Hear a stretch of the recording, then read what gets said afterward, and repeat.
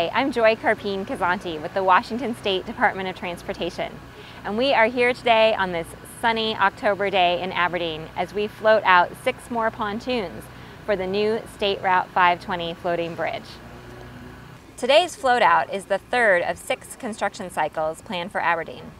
To date, we've completed 18 pontoons here and 20 more in Tacoma, for a total of 38 pontoons overall.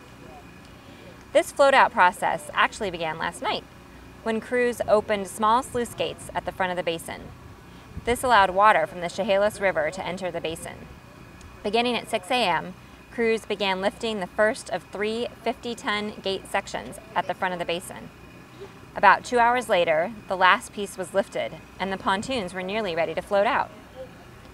The first pontoon to leave the basin was Pontoon O, followed by 3 more 360-foot long longitudinal pontoons and 2 smaller supplemental pontoons. As you can see, pontoon float-out is an enormous undertaking, requiring more than 70 workers for all phases of the process. These pontoons will remain in Grays Harbor for inspections by WSDOT and the floating bridge contractor. Later on, they'll be towed to Lake Washington to be assembled to form the floating foundation of the new 520 bridge.